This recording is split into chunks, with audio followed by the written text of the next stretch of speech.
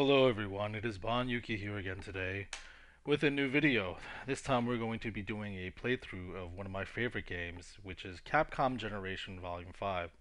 The Capcom Generation volumes were a mix of games that were basically compilations put on the Sega Saturn and the Sony PlayStation. This game never came out in the United States for the Sega Saturn, and it did finally get a statewide release called the Street Fighter Collection Volume 2 on the Sony PlayStation. And what it is it's basically World Warrior, Street Fighter 2 Dash or Champion Edition, Street Fighter 2 Dash Turbo, or Hyper Fighting. And as you know, these three games are what they call the CPS1 games. Interesting tidbit also is that if you are able to complete all three games, you get a Super Versus option, which is kind of like Hyper Street Fighter 2, where you have an edition select. And inside you get little art and whatnot in collections per game. It's a pretty nice compilation. I remember picking it up years ago, and it's one of my favorite games to play even to this day. The Saturn port is running at a different resolution than the PlayStation one, and there's also less slowdown. And there's also less load time, which is customary for Sega Saturn on 2D games. Um, Now, the interesting note about this version is that it is running in stereo sound, which is quite odd because a lot of the arcade purists will note that CPS1 was mostly a mono. There were a couple later releases in CPS1 that did add stereo, like The Punisher, for instance. But most of the times you're dealing with mono, and these games were mono. Now, what's an interesting addition is that Capcom themselves decided to add the remix soundtracks from the FN Towns Marty version, the 3DO, and it's also included from the PlayStation and Xbox versions of the Hyper Street Fighter 2 slash Street Fighter 3 collection. I believe that was called the Street Fighter Anniversary Collection. So we're going to do a playthrough of my favorite Street Fighter 2 game, which would be Street Fighter 2 Dash Turbo or Hyper Fighting.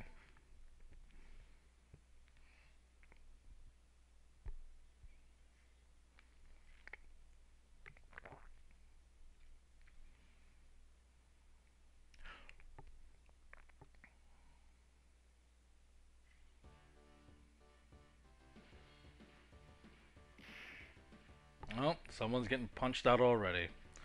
It's always a mark of a good game when you see people beating each other up right in the beginning. Just like real life. Alright, we're familiar with that tune. So I'm going to go to the options to show them off. And the difficulty will leave at 4. Anything higher than that, the game gets significantly harder because it'll just start reading your inputs. I'll leave the sound remix on. Like I said, it is the same version that's in the FM Towns Marty and the 3DO. If you're familiar with those soundtrack in those games, this will sound very similar. Also, what's interesting is that because it's in stereo sound, they did remix the sound effects. So that kind of threw me off for a moment when I first started playing this game. Things sounded a little odd. It wasn't as drastic as CPS1 to CPS2, but I remember playing this for the first time like, wow, things sound a little weird.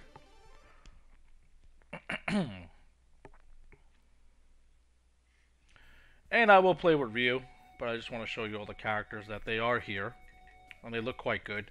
The Saturn is running this game in 350, I believe it's 352 by 224, which is getting closer to arcade resolution. Arcade resolution is 384 by 224.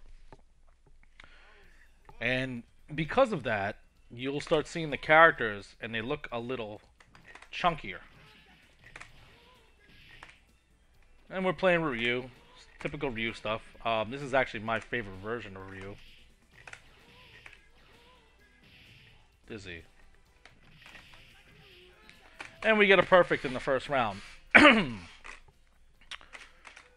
Now, it might look easy right now, but trust me, this game will ramp up really easy. I mean, it's not as bad as, say, Grandmaster Challenge. That,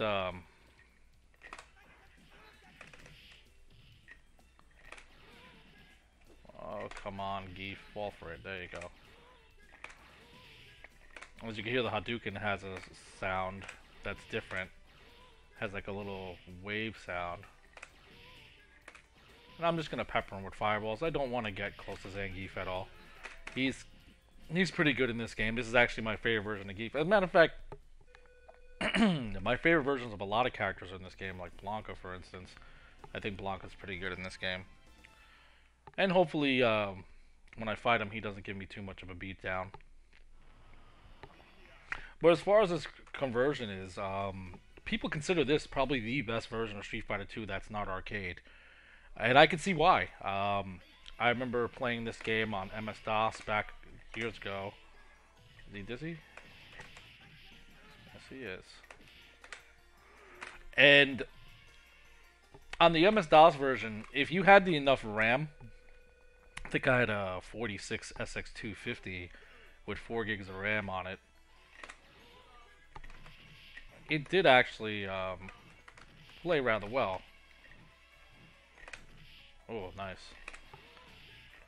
The AI in this game can be very unforgiving, I'll tell you that.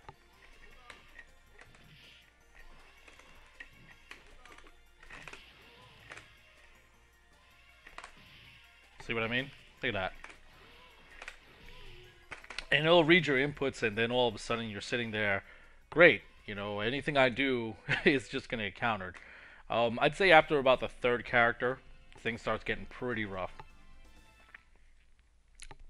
Now that shortcut option, what it does is it makes the screen go down to just a listing of the fighters, and you don't see the interludes. But I found it on PlayStation version, and it did help out quite a bit. But on Saturn, because the load time is quicker, you're not really worried about that.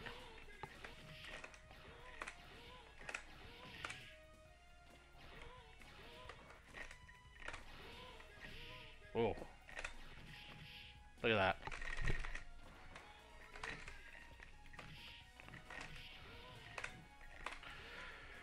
Yeah, the AI could be kind of a bastard. The bosses get kind of rough.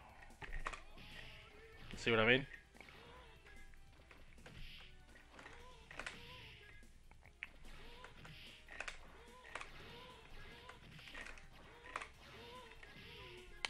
And there goes my first round loss. There are special endings depending if you beat the game without losing a round, and also without using another quarter. So I've already lost one ending. And I don't expect to do a perfect run in this game. Maybe if I put down 1 star.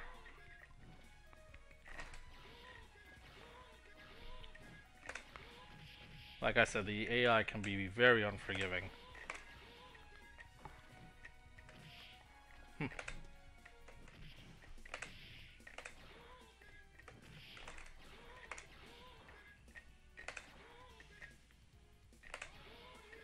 And sometimes it'll do that. It'll just sit there and wait.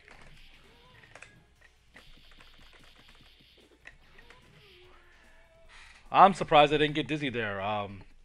If this was World War, I definitely would have been dizzy. It would have been over.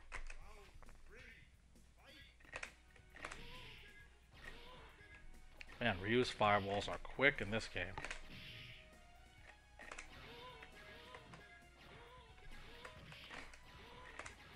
Just pin him back to the corner.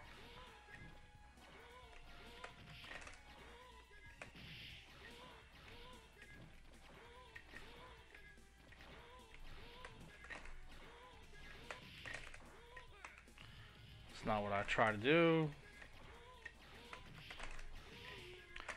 And barely got out there. I mean, like I said, the fireballs are fast. The game itself is faster. That was one of the things that people were really happy about Hyper Fighting, is that the speed was faster. Because you had World Warrior and you had Champion Edition, the 2 previous versions were quite slow.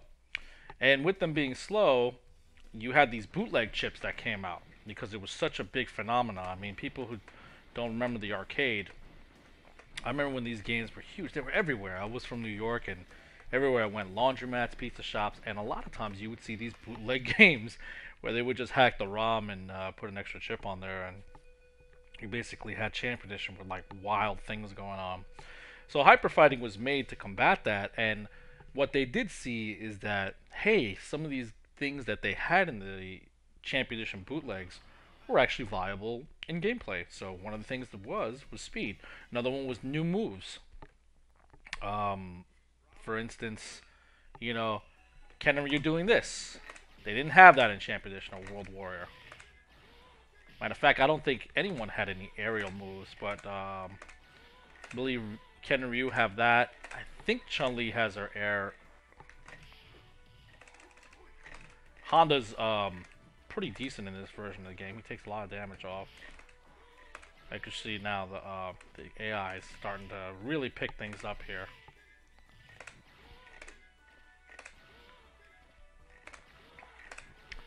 And the Fireball Dragon, Dragon Punch Trap does work. But as you can see here, Honda's not having any of it. You gotta really change your speeds up against the CPU because it'll just do random stuff like that. So, like I said, I don't expect the perfect run. I do expect the AI to give me a thorough beatdown when the time is right. I'm just peppering with fireballs. I don't want to get too close to Honda. He can lay on the pain real quick. But I gotta make sure I punish everything he does. Otherwise, it's gonna be hurting time for me. No trip guard in this game, so if they throw an attack, I'm able to sweep them. Look at that damage. Look at that damage. Oh! Get away from me, Honda. Is he dizzy? Go for the throw.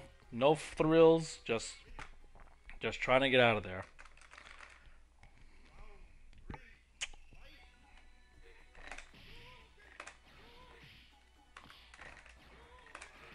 I think hyper fighting is when they started putting in the fireballs doing less damage.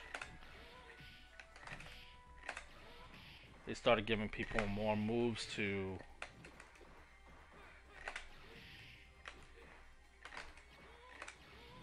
I'm just getting spammed here with these sumo.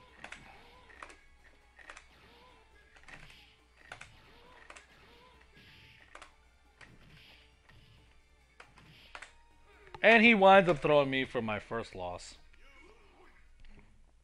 I should have just walked up through him, but with the way the AI is in this game, there are times when you think you're going to get a hit on the dizzy, and then there are times when you know they're just going to shake out of it like they're Akuma.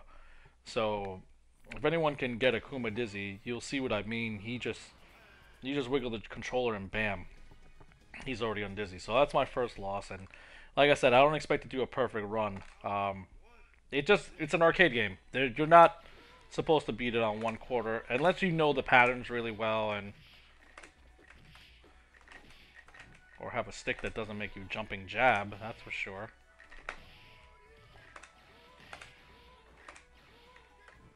Look at this stuff. This is good. This is good Honda stuff right here.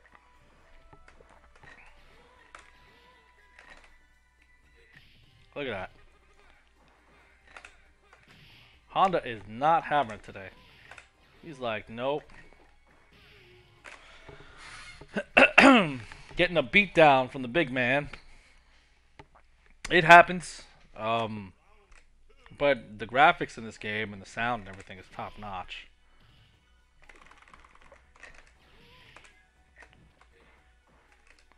Two hits. Look at that damage. Look at this. Doing mix-ups. This is good stuff right here. And like I said, this is just on 4. It gets a lot worse when you're playing on 5, 6, 7, 8. I mean, I've beaten this game on 8 before. It was not fun. It was to the point where it's like, I understand the challenge, but you're no longer playing a game anymore. Now you're just reacting to whatever the CPU is doing.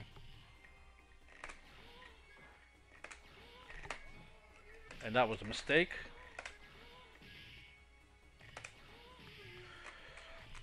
But thankfully I didn't get punished too heavily for that. Alright, here we go, Honda. I do love low roundhouse into fireball cancel. It's always a a lovely thing for Ken and Ryu in this series of games. You don't see that too often in the modern games. I think Alpha 2 was the last one.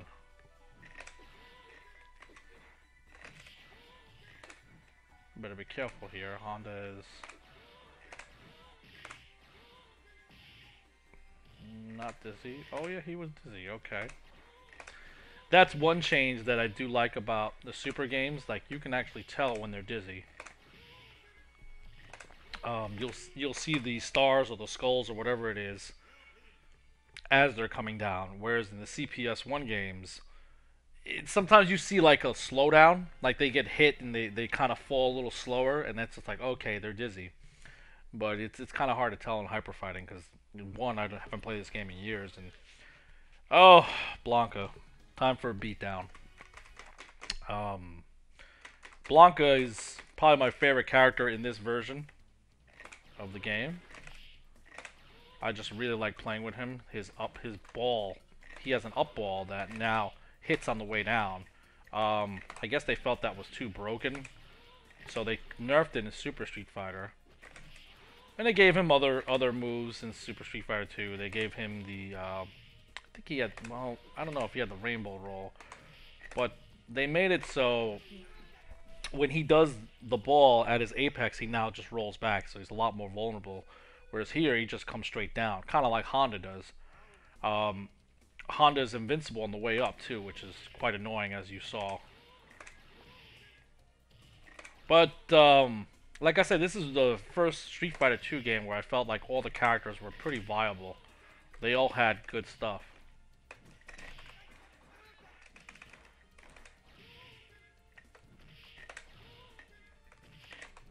Oh my goodness. Oh, I'm done. I'm done. I knew that was gonna happen. Once the AI gets on a roll, it's like, okay, we're taking your money away, kid. I got 2 dizzies that round, and I still lost. So it just goes to show you that you can't take anything for granted.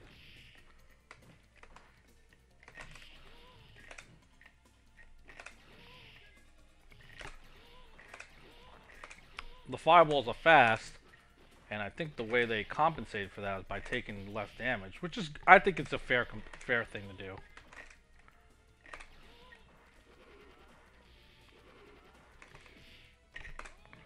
Strong beat it, huh? Oh my goodness.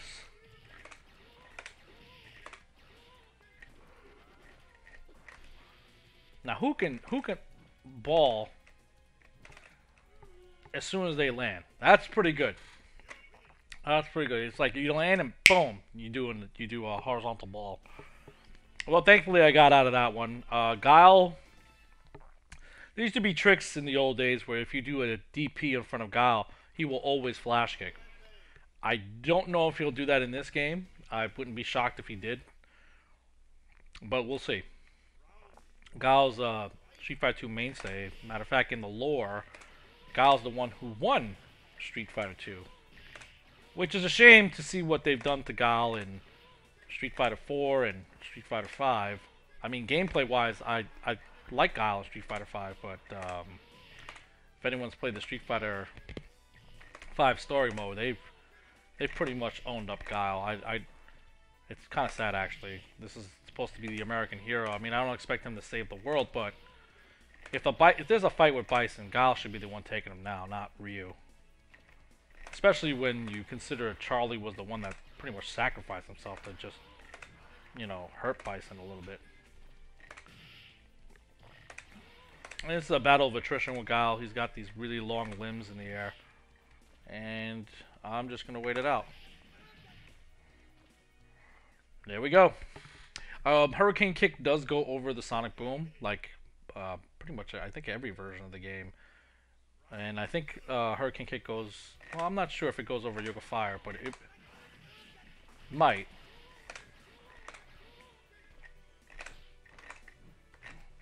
Guile's jabs are not the same. On this disc you have World Warrior, and World Warrior Guile is pretty beastly. it's not that he's great or anything. It's just everybody else is so incomplete in comparison. They always make a joke about Kyle and how he only has two moves. Well, the thing is, when you have the two moves that are really, really good, and you have these normals, like length and wise, and I'm hoping he would get dizzy. And he just waited. Like a good COD player should. Another thing is that I like about this game, and starting with Champ Edition, is that Dragon Punch is knocked down. In World Warrior, they do not knock down. And whereas a Flash Kick does knock down in World Warrior all the time. And a Flash Kick in this game does knock down unless you're using the Roundhouse version. Roundhouse version hits twice, but unfortunately, it does not knock down on the first hit. So it led to a lot of issues. They gave that to Guile in Champ Edition. They also gave him some more moves, like they gave him a knee. So he's good, better in some ways, but they really toned him down. And like I said, it wasn't a tone down because in terms of, oh, we're going to ruin Guile. It's more like everyone else just stepped up their game and they got better. Whereas Guile, they just pretty much left the same. Oh, why would he try to flash get through that? Oh, I'll take that time over. It's not pretty, but against this AI, you take what you can get. Trust me, folks. It's a lot harder than it seems sometimes. I mean, unless you're out there playing these games and remembering their patterns and stuff, you're just not going to be able to beat the computer that easily. They start reading your inputs, and anything you do comes out being wrong. This is my least favorite one, because this one, the barrels can actually give you a beatdown.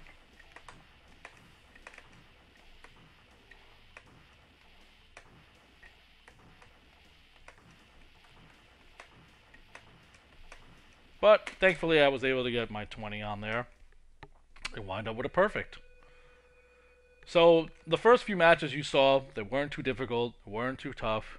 And as soon as that third character rolls around, that's where they really ramp it up. And I tell you what, they jack it up. The better you do, if you're trying to do a 1cc run on this game, you be prepared for some nonsense. I mean, Bison's already nonsense, but I'm just waiting for Ken to do his oh, that was bad. Wow, his kick went right through mine. There we go, Ken. Catch a Dragon Punch yourself.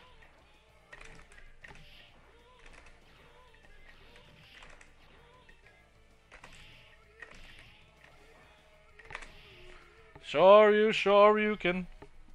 Now, what's interesting in Ken, he was really good in Champ Edition, did a lot of damage. So in this game, they toned down his damage a little bit, and it's a kind of like another thing. He's complete in Champ Edition. He's a complete character. He really doesn't need anything else. Oh my goodness. Where's my combo?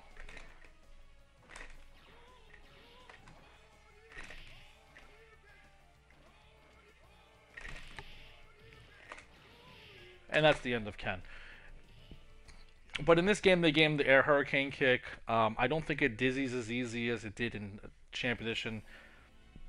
They toned some of his damage down. I think they toned, overall, I think the game, there's less damage on certain things. And they upped the damage on like Honda and Blanca. Now, Chun-Li, they actually gave her a projectile in this game. And it's not a charge. If you play with Chun-Li in Super Turbo or Super Street Fighter, the animation is different, and it's actually a charge move. In this game, it's half circle forward. So you can play projectile wars with Chun-Li. And I'm dizzy. I mean, she's doing link combos and stuff like that. I mean, they're not joking around in this game. And now with her having a fireball that she could just throw out, it really changes her style of gameplay. Hyper Fighting Chun-Li is kind of an interesting character. I should have waited a little bit more on that. And then there's the old-fashioned Ryu trap where you throw one fast fireball and immediately follow it with a slow.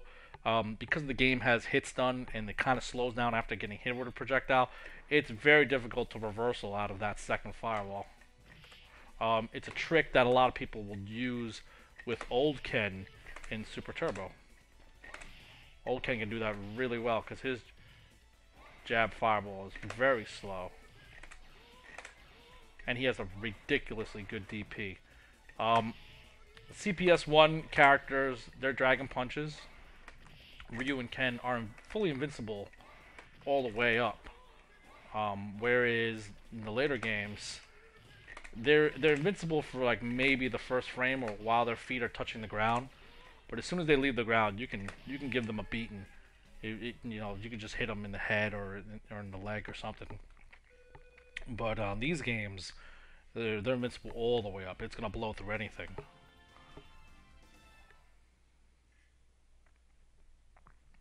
So we are up to the Shadow Law bosses, and the first one we're gonna see is Mike Bison.